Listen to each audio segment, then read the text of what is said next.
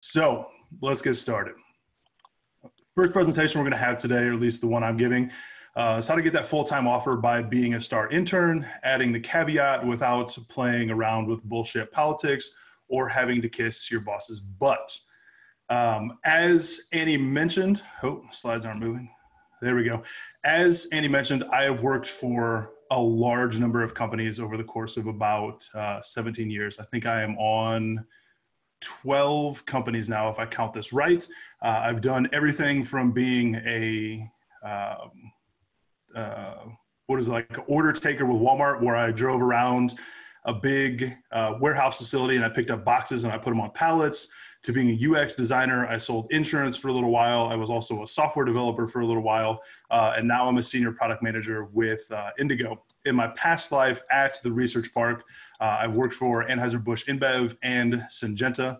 Unfortunately, I think two companies that aren't having a presence at the research park anymore. In those places, I hired multiple interns that then turned their careers into full-time jobs with those companies, or I supported them to get full-time offers with other companies to further their career. So what we're going to cover today.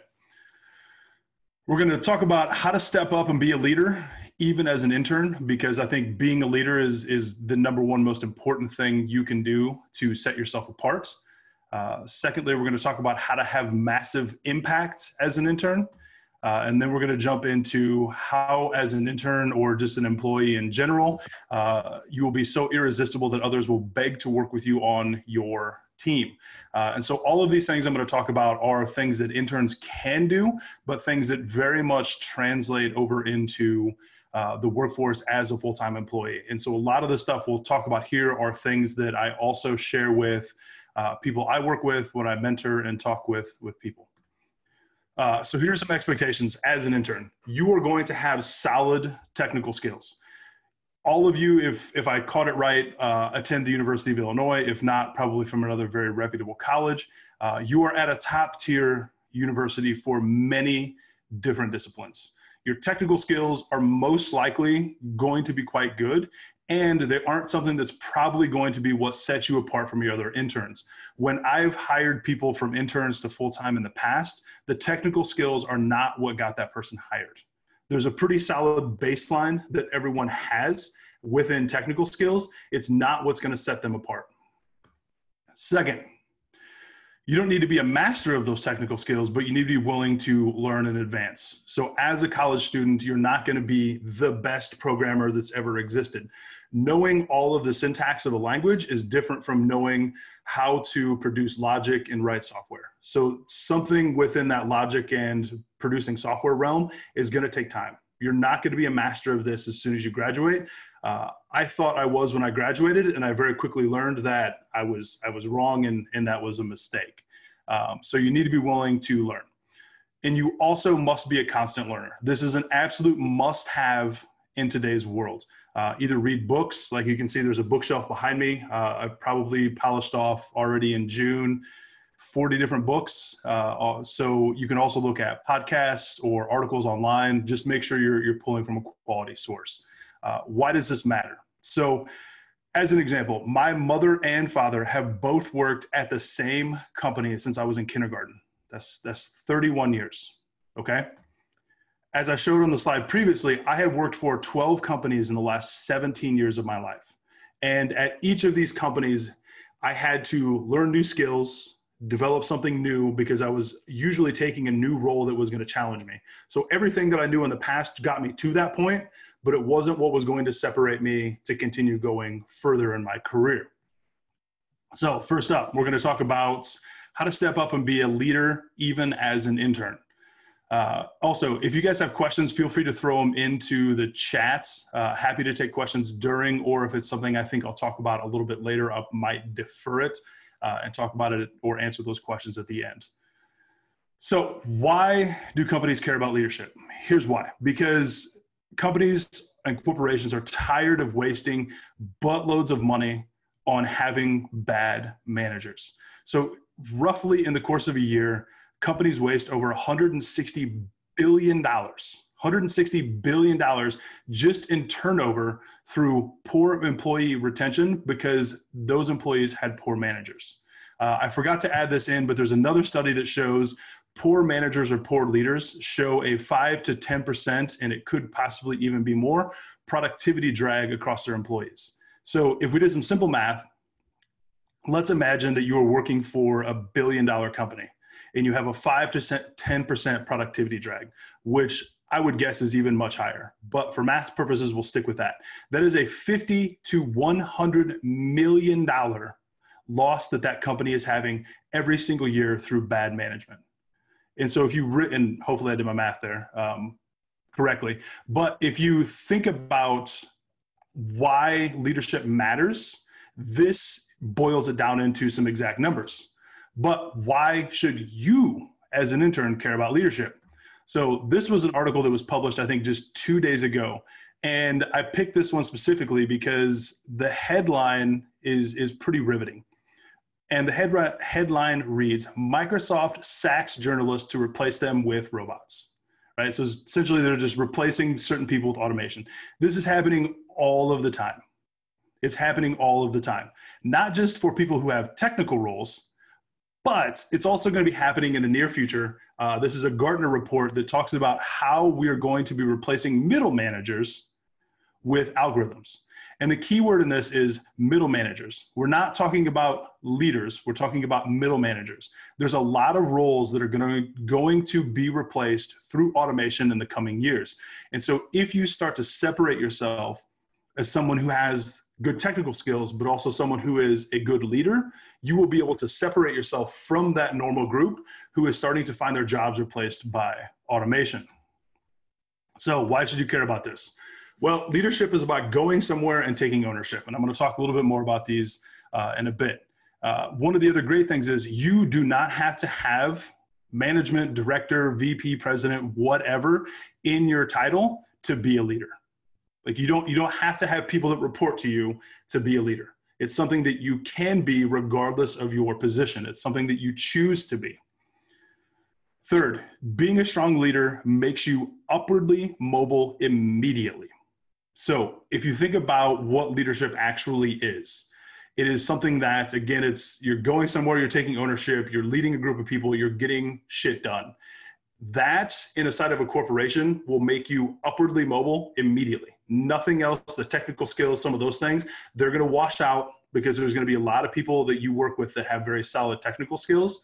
But being a leader and being able to persuade people, getting people to work on projects with you, being able to excite people about a mission and mentor other people, that's going to separate you from the pack. And this is something you can even do as an intern. And as a leader, I'll talk more about this, but you will be able to deliver massive impacts on your projects. So one of the great things is leadership is measurable. A few years ago when I was at Syngenta, this is 2019, so roughly about this time last year, I took a 360 feedback that's offered by the Leadership Circle. And there's tons of 360 feedback options that you can do. There's even examples if you Google 360 feedback surveys and things along those lines. You can create your own through like a Google survey or SurveyMonkey, but this is the best way for you to understand how you are interacting with your peers. So roughly this time last year, I thought I was doing great. We had an innovation lab. We had quite a few interns. I was hiring more full-timers. We were delivering on projects.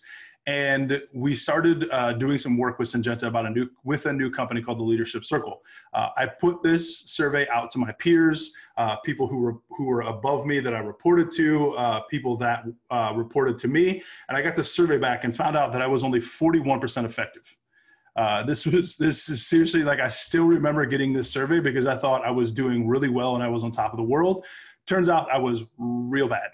41% effectiveness was not good, and it was something that did not make me happy. I was actually pretty sad with myself at this point because everything I thought I was doing was keeping me ahead, and I was a good leader for my group.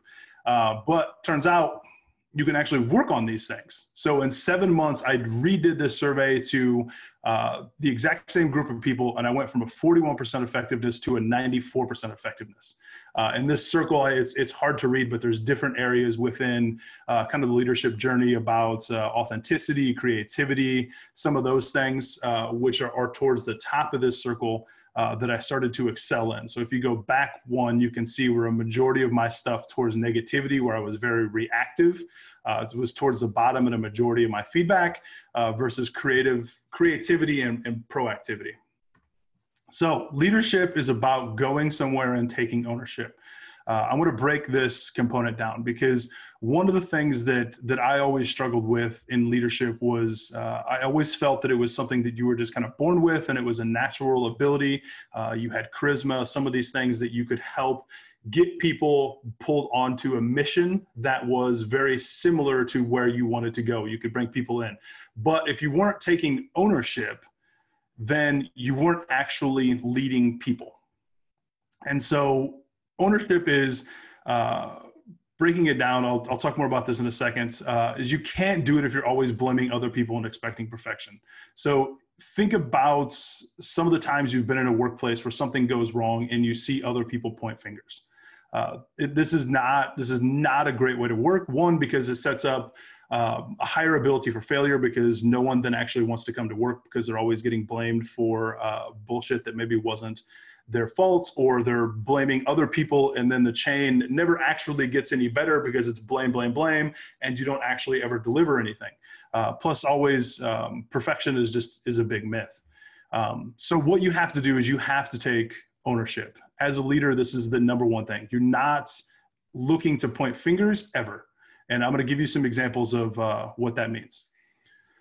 So let's flip through this. So on the left here, we have an employee, we'll call him Bob. Bob asked Timmy on the right to do some work for him. They're on the same team. Bob wrote up a nice email, sent it over to Timmy, and expected to get a certain result. But Bob is telling Timmy that, hey, I sent you this stuff, but a bunch of things is wrong. He goes, I don't understand when I give clear directions that you can't even follow them. Now our work is behind, and I thought we were on the same team. I guess I'll just go do the work myself, and thank you for ruining my weekend. When you have Timmy on the right side, he doesn't understand why he's being yelled at, because he received one email that was asking him to do a very complex task. And so the breakdown here is you have blame and you have pointing fingers, and you aren't being a good person to be on this team with. And so Timmy is definitely going to hate Bob. I think it was Bob. I'm not sure what name I gave the guy on the left, but I'm sure he is going to have some hate for him and never wants to work with him on a team again. And so even though this may be a somewhat more extreme example, anytime you point fingers in the workplace, you are immediately losing respect of everyone you work with. So as we noticed, that employee took zero ownership. Let's go through a better scenario. So this is the exact same scenario. We're going to say we have Tommy on the right and Billy Bob on the left. So Tommy is saying, hey man, thanks for spending time getting all this together for the project, but I didn't quite get what I was needed. I don't think my directions were clear, and I can see why. Just an email wasn't right for this request, and we should have probably talked about it. Do you have time to discuss now? I'd like to walk through the initial email to understand how I can better share results in the future. So Billy Bob, or whoever we have here on the left, is excited about this because he enjoys working with the guy on the right and hoping that they can work together more in the future. But when it looks at an example of leadership, or as an intern or an employee, or just a person in general, again, anytime you point fingers, pointing the finger at that person, I guarantee you it's not 100% their fault in what happened. There's something that you could have looked internally to do to fix the situation. And so if there was a 5-step process that got you to the point of output that you weren't after, I will guarantee you there is something within that 5-step process that you as a person most likely messed up that could have helped avoid that negative outcome that you had in the end. So giving another example. So in this example, you see the guy on the left, he's screaming so loud that the dude's tie is flying back, and he's complaining because, hey, I couldn't get my report done because of Johnny in accounting. He never gives me the data I need, so my report is always late. How can I be expected to get the report done when Johnny is always holding up my data? And so I hope that all of you notice the difference here. Like I've made it purposefully not subtle. And these are examples of things that I have not only experienced, but also done in my life. Not that I've yelled at someone like that, but I have absolutely pointed fingers at people during times when I didn't get something that I was expecting. And the difference in these employees just isn't minor. It's something that is absolutely career changing. And I would think, I forget how many people we have on the line, 30 or 40 people. Of all of the 30 or 40 people, I would guarantee you've been in a project or been in a situation in which someone has pointed the finger at you and you didn't truly understand why they were pointing the finger, because maybe the guidelines or whatever it was that you got wasn't clear in the beginning. So you have to get this mindset shift, because other people, even though you feel they are the ones that made the mistakes, they aren't the ones who were fully responsible or accountable for what came out at the end. You're working on a team. So anytime that you run into these mistakes and you blame other people, it's not something that's going to get you respected. So how do you go about shifting your mindset? First, people do not trust or respect people who constantly blame others for their issues. Anyone you are in a working group with, or you talk shit about, or you complain about your manager or whatever, all of this comes into blame. Every single thing that you will experience in the workforce, or 99% of everything that you experience in the workforce, is of your control. For example, something that would be out of your control if you were working for a company that you currently got laid off due to COVID-19. Some of these things that you can't once businesses start to lose money and need to get rid of people, but a majority of the rest of the things that are happening are within your control. And so whenever you encounter an unexpected problem or result, you need to look inward first. What did I do that got us to this point of this unexpected result?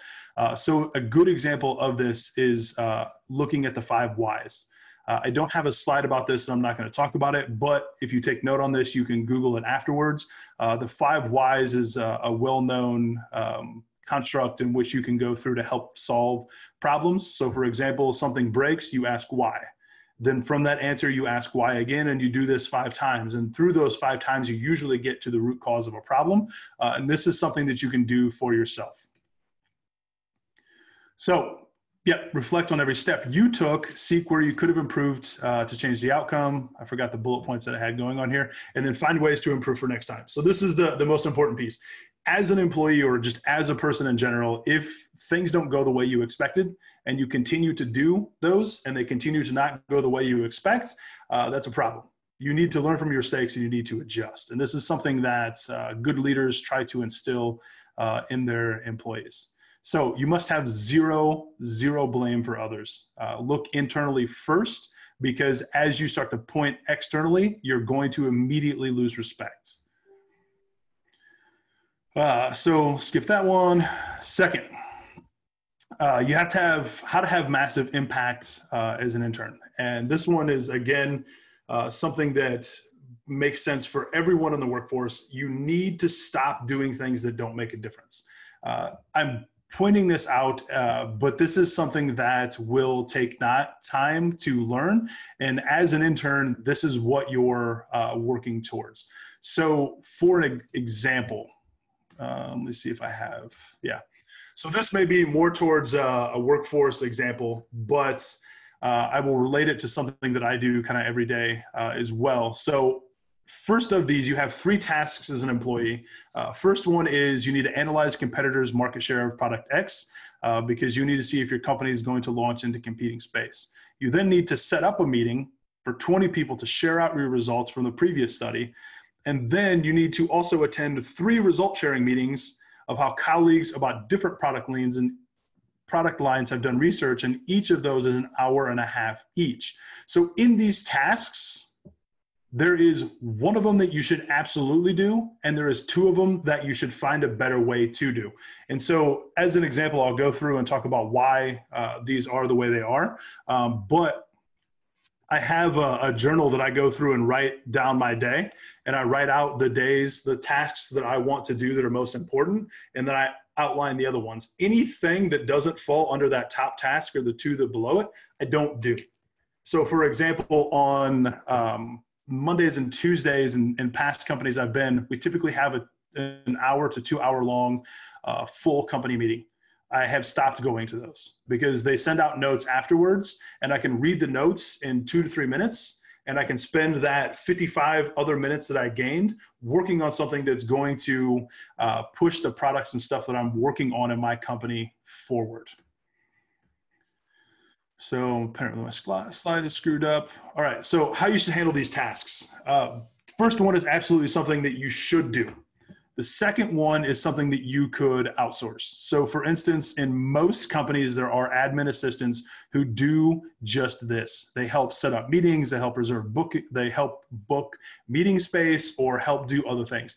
Anytime that I've run across a task where I need to set up a meeting that I know will take me 20 or 30 minutes or even an hour or two, just communicating with people, seeing if they're free, saying, hey, I need you to attend this. I usually will hand it off to someone who knows everyone, who knows the meeting space that will be better, who knows a good time that I should be able to meet that won't conflict with other components, and who can get this done 5 times faster than me. So not only am I valuing my time, I am also valuing the time of the company. So I get paid X number of dollars, and they're expecting me to do X job. If I then spend time doing things that aren't in line with that job, I'm not really having impact within my role. And so if I were to look at all of the excess meetings that I get invited to that don't provide impact, which is number 3 here, it says you should attend 3 result sharing meetings of colleagues about different product lines. Each of these meetings is going to be an hour and a half each. This is an entire day of work washed out. 8 hours of my day is gone. And so what I would suggest in this scenario is don't go. Ask for the PowerPoints, review them on your own, and then set up a separate 20-minute meeting if you have questions. And so this is something that took me a while to learn because I always felt that I could have valuable impact and do things within a company by being involved in more things. I felt that I had a lot of knowledge to share, and I wanted to be involved with as much stuff as I could so that I could share my knowledge with everyone who was working on these projects. But the thing that I very quickly learned is that the more I spread myself thin, the less impact I am making. So imagine if, let's see if I can think about an example here. So imagine that you're a computer science software engineer, and in school, you're going to start learning, let's say Python, but you really, really want to become a good programmer. So you start to learn Python, JavaScript, Java, Perl, let's throw some COBOL in there to get weird. And then you're going to learn HTML, CSS, and some other things. You can do all this at once. How good do you think you're going to be at all of those languages that I just mentioned in comparison to where if you devoted 6 months of your life to becoming an expert within Python? You're going to be infinitely better at Python as singular language than you will be if you were to combine your skills in all of those languages in together. And so you need to really think about how you're going to spend your time and how that time is going to have impact within your internship or your career or whatever else. So a lot of people tell me that this is not easy. Like I have this conversation with a lot of people I work with, and I give advice to others, and I say, stop doing stuff that doesn't matter. But the thing is, if you don't value your time, other people won't either. If there's a lot of stuff that I say no to, I probably say no to 90% of the stuff that comes across my plate, because when I look towards the things that I want to achieve, not only in my career and my personal life, I know that those things aren't going to add value. It's not going to create a step change where I go from 1 to 10 if I add those 90% of other things in. I'm going to go from 1 to 2. I have no desire to go from 1 to 2. I want to go from 1 to 10 because going from 1 to 10 separates me from everyone else I work with, and it allows me to achieve my goals of someday having a president or a VP or a chief level job inside of a corporation. And by not focusing on 90% of the stuff, it allows me to achieve that one singular thing that I'm after, because that's going to have the biggest impact. And if you don't value your time, others won't respect you for it. But if you show you have value for your time, people will respect you. By saying no, it's maybe going to upset someone initially, but it's not going to ruin your career or your engagement with that one person. There are some small caveats that, like if the CEO or some chief messages you up and say you want to have lunch, the answer to that is usually always yes. But by valuing your time, it's going to free up your day to accomplish things that really matter to you, your team, and your company. All right, so get through some of these. All right, so as an example of some of this, as you focus on things that truly, truly matter, people in your team are going to start to seek you out for higher profile projects because they know you can complete stuff. They're not going to look for the someone or the person who half-assed completed 10 different things, because all of those 10 things, like the programming languages, you're going to be mediocre at. You're looking for the one thing that you can truly excel at. And that one thing is something that can change over time. Mine has definitely changed over time, where it's gone from, I thought I could be a good UX designer and engineer, to my true passion and my focus in the world now is around leadership. Because I think leadership is one of the biggest things that is lacking in most companies. Not only have I seen it firsthand, the numbers are telling me just that. And so I'm having a lot of conversations and a lot of mentoring conversations with people on how they can better stand up and speak out with inside their corporations. And so as you start to truly excel on one big thing, people are going to start to seek you out to help on more big things. And so you can transition from the one big thing you're working on now to a new big thing that gets you higher satisfaction or bigger glory, bigger bonuses, better job, whatever it may be. But you're not going to get there if you try to do 10 different things all at once. So this mindset shift is going to take time. People are going to resist your initial changes. That's fine, because people have short memories. You need to stick to the mission. There's something that you are wanting to accomplish, and other people, unless they're a mentor or a boss or something along those lines, they may be able to tell you that you're off track and that maybe you should pivot to something different. But people's memories are short, and those people who are negative shouldn't have a space in your mind. They will start to notice impact, so they're going to forget about you saying, no, I can't do this, and they're going to really start to notice the impact that you have on the projects that you are connected with. So what are some ways that you can get started? I start my day with about 90 minutes of just solid work time. No email, no instant message, no any of those things. I have a task that I want to accomplish for that day, and I'm going to spend roughly 90 minutes working on it.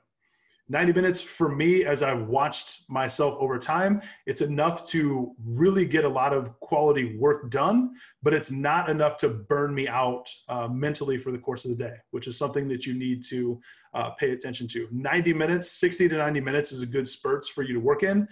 After that, you should take a 15 to 30 minute break, go for a walk, eat some food, exercise, something. But 90 minutes is usually the top before you need to take a break.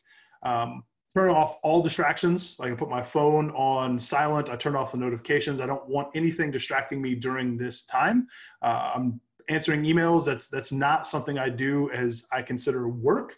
Me doing work is setting up a new project or designing something or something that is part of my core job, but answering emails and interacting with people on Slack or other things, that is not something I consider to really move the needle. So let me see what I got in this slide. So as I noted earlier, you're gonna have massive impacts. Just take notes, keep track of where you're going, follow what you see is working well for you, and then stop doing the things that aren't. I recently wrote a LinkedIn write-up where I was talking about to-do lists.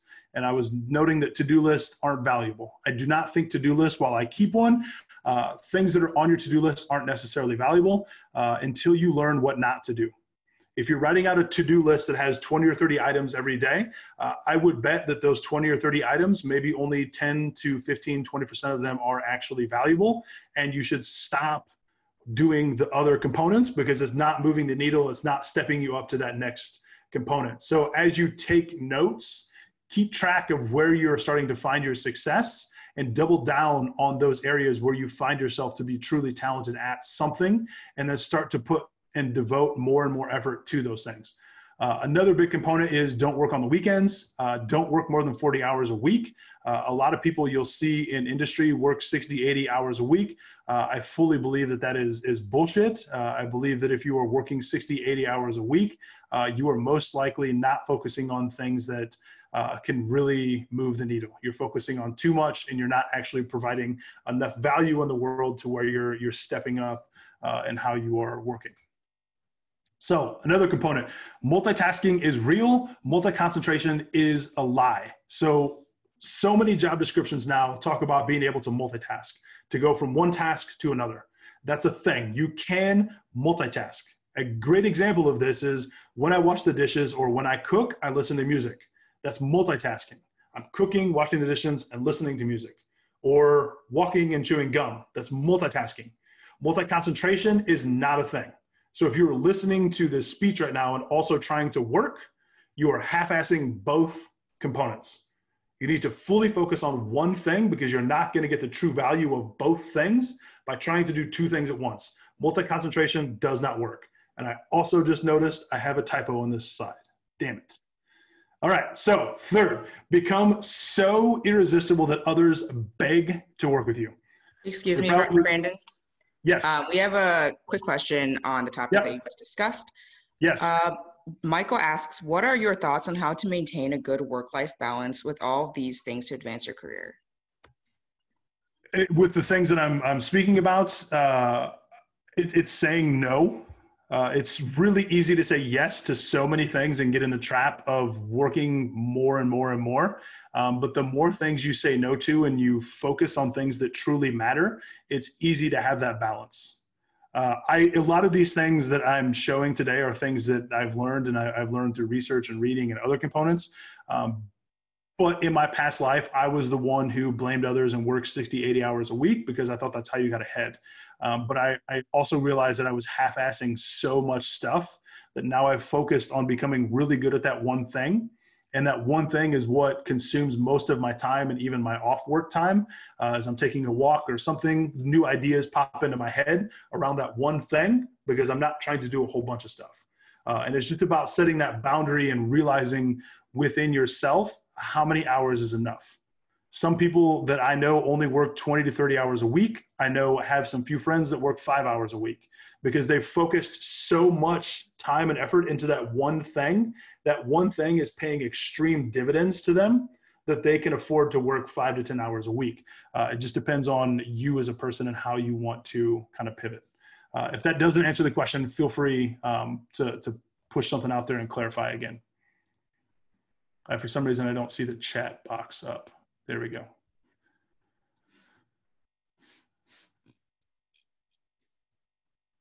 All right, cool. So third one I'm going to talk about, I'll go through this a little bit quick so we can have some time at the end for questions and answers. Becoming so irresistible that others beg to work with you. I know that this kind of item sounds a little intense or a little, I don't know what word I'm looking for. It doesn't seem real, right? But it very much is. You're probably thinking, I'm not charismatic. People aren't going to work with me, or I'm an introvert. There's people aren't going to beg to work with me. It's not who I am. People aren't excited about working on teams with me. But there's a trick. Empathy is what will start to separate you as a leader and as a teammate that will separate you from the others on your team. So empathy is the ability to understand and share the feelings of another. Another great way to say it is seeing with the eyes of another, listening with the ears of another, and feeling with the heart of another. So not only will empathy help you be better connected to your coworkers, it's also going to help you get a lot more stuff done in your career. And I'll talk a little bit more about that in a second. So empathy, it's easy to get confused with sympathy. Sympathy is feeling pity or feelings of pity and sorrow for someone else's misfortune. This graphic shows a good example of how to be sympathetic versus empathetic. Sympathetic is saying, oh, I'm sorry, your toy is broken. Empathetic is helping someone fix their toy that is broken, but also feeling the pain that they have for that toy being broken. So How does empathy help? Empathy helps through negotiation, effective teamwork. It creates trust, creates better products, better meeting outcomes, and helps with teaching others. And as a leader, and again, when I say leader, this doesn't mean manager, director, VP, president, whatever. It means as a leader. As an intern, you can be a leader. As a first-year employee, you can be a leader. As a non-employee or someone in your community, you can be a leader. You don't have to have a title. Titles don't matter.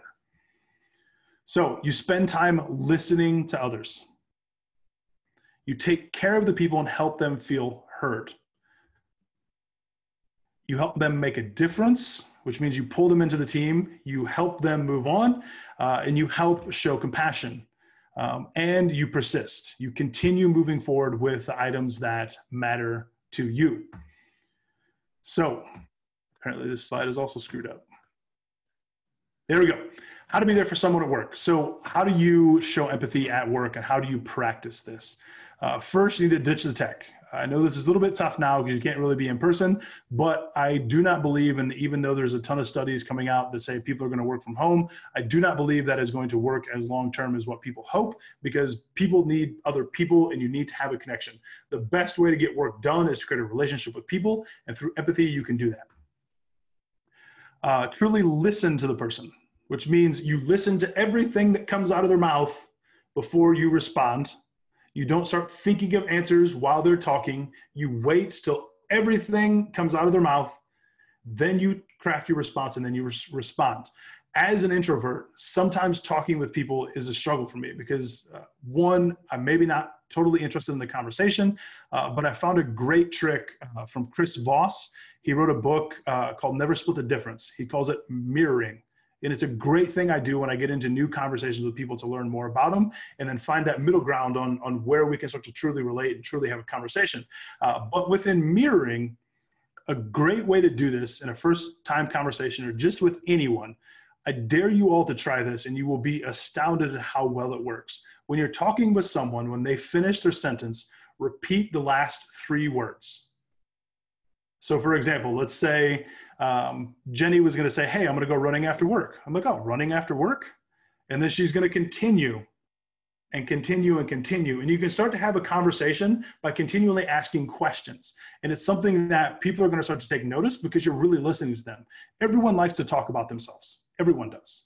And so as you start to ask more and more questions, people will start to open up. You start to create a personal connection. Through that personal connection, you can then expand how you work together at work, and you can really start to have that massive impact. Having massive impact by yourself is going to be a struggle. You're gonna need people there alongside you and with you to help. And so through empathy and through listening and talking and connecting with people, you're gonna be able to form that team to where you're really gonna be able to get some stuff done.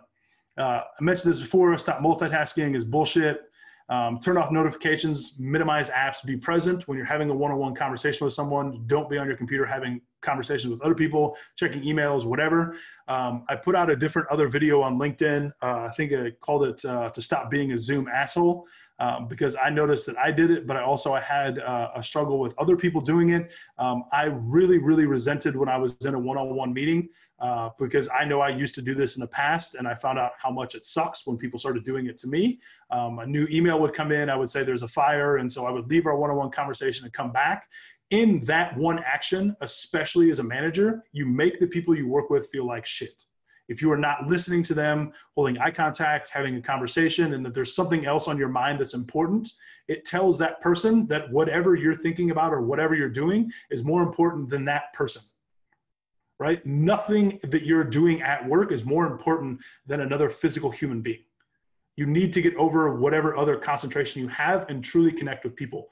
And by asking questions and by being present, you will create relationships that will be able to not only help you more as a person through friendships and other things, you'll be able to get more stuff done at work and have that impact that you're hoping for. Smile, that's another big one. Again, not doing the above is disrespectful. Just talked about that. Should have read ahead of my slides a little bit. Empathy can also help you get work done. So we went back to this example where the dude was yelling so loud, the tie was waving. We'll try to wrap this up 2 minutes, but guess what? This is Jeff from accounting. He's just trying to be helpful, but he can't keep up. 2 people from his department recently left the company, so he's overworked. Other people in my department could compile that data too. He's not sure why he's the one that has to do it. He just wishes he wasn't nice. He could say no sometimes. I'm pretty sure his boss is constantly micromanaging him. No one gets him. He's really lonely some days. No one wants to talk to him at work. And he has a baby due in 2 weeks. And so while you're yelling about Jeff in accounting, maybe stop pointing fingers, go talk to Jeff, figure out what's going on in his world and see how you can help. So take the time to truly listen to Jeff. He's under a lot more stress just helping with your report. He's getting more pressure from his boss than the average employee. By listening to Jeff, you can understand his problems and find ways to support his work. And then just be a human. So by listening, getting to know people, you'll be able to better navigate conversations, challenges, negotiations, and do higher quality work. And as a byproduct, you'll just be a better person, which will gain you more respect. So by putting all these three things together I talked about today, will allow you to have massive impact in your internship. But I mentioned before, why do you need to have impact? Because anyone can just show up. If you want to succeed, you need to have impact in what you do. Anyone can just show up and do work. Everyone has the technical skills. You're all coming from a top tier university. And I can promise you that the skills you are learning are way more expensive and better than the skills that I learned from my university because it wasn't as top tier. So everyone that you're competing with from your university has the technical skills. Any one of them can show up, program, manage, do businessy stuff, data science, whatever. Anybody can do it, right? Some may be able to do it slightly better than others, but that slightly better than others is not going to separate you from other employees and getting that full-time job or stepping up and getting more in your career and what you're hoping for. But being a leader will. And it doesn't take a lot of extra effort in your day-to-day to be a really good leader. So that is all that I have. Any questions out there?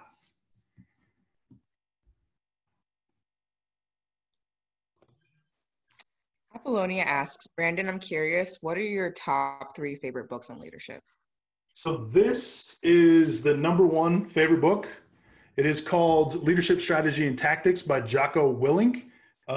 Big favorite book. My other favorite one of his is Extreme Ownership. And there's a new one that I've been reading. It's called What Got You Here Won't Get You There. I forget who the author is on that one because I just started listening to it the other day.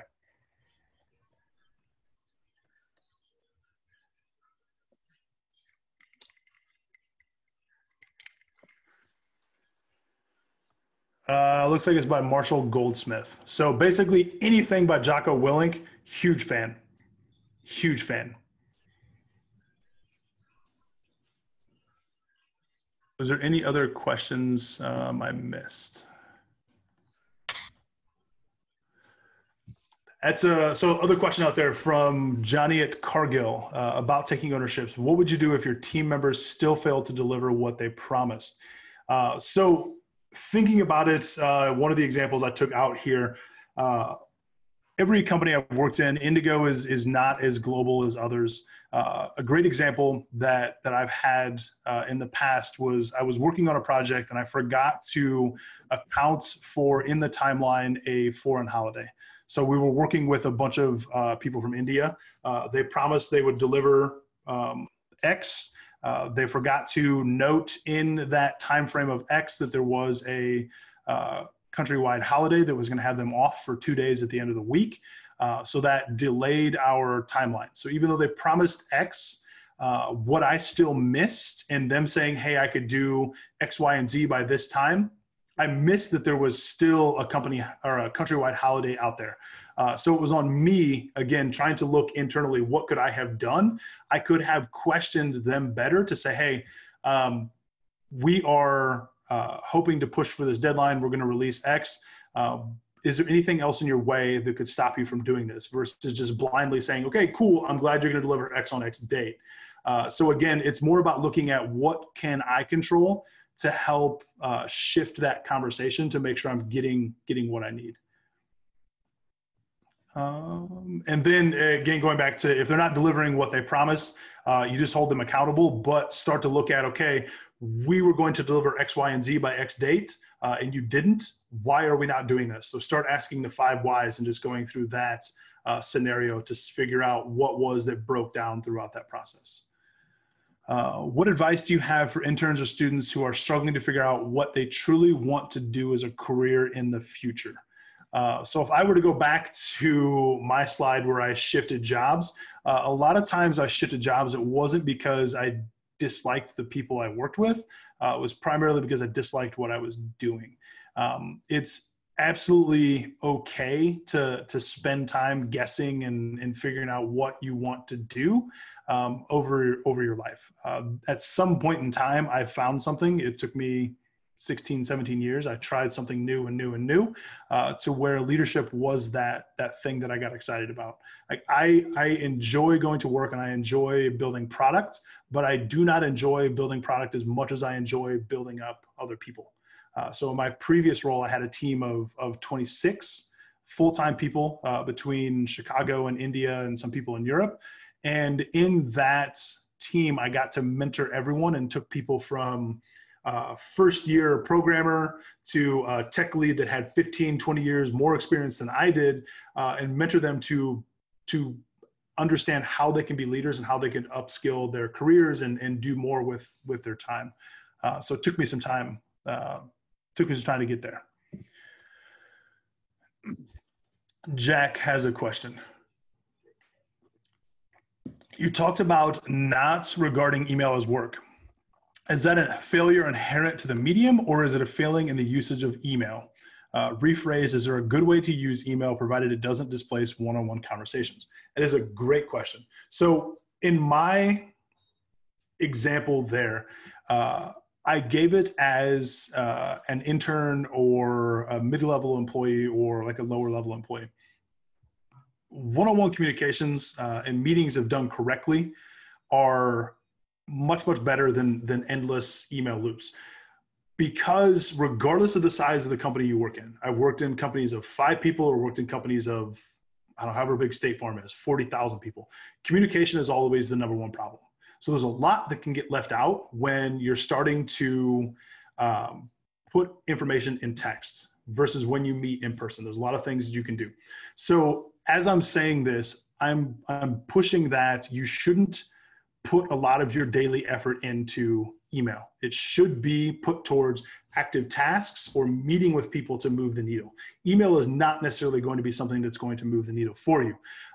But within that, the higher up you go in an organization, sometimes email is a great way to communicate. So it really depends on the situation and how you're using the medium. So I think the last one we had State Farm. I'm totally going to fail at pronouncing your name, so apologize, I'm not going to do it. How would you react to an unfriendly email or message, or if someone starts blaming you for something harshly, just like in one of your previous examples? So one of the things I learned in the new book that I was reading, What Got You Here Won't Get You There, is about taking criticism or blame, or even taking someone giving you praise. The #1 answer for those examples is to just say thank you, because that ends the conversation. The example that he used in the book, he was saying that he went to a dinner party and his wife complimented another lady at the dinner party's dress. And I said, "Hey, I really like your dress." And the person replied back and said, "Oh, this old thing, you know, this is not my favorite. I have many other dresses like this." In that scenario, if you think about it, on the surface, it doesn't look too complicated. But by not just saying thank you, what you've done is you've taken that compliment and put it back on the person and said, "You don't know anything about me. This dress is dull. This dress is stupid. Why do you even like it?" Right? And so by saying thank you, it allows you the opportunity to just diffuse a ton of situations. And so where that may have happened, you can say thank you, end the conversation, and then find ways to either repair that relationship in other manners or stop working with that person. but I wouldn't recommend coming back and trying to defend yourself. Just saying thank you, end it, be done with it, because it's probably not worth your time to argue. All right, I think that was the last question. Jenny, Annie, Yes. anything else to add? Yes, thank you very much for that. Brandon, that was a great talk.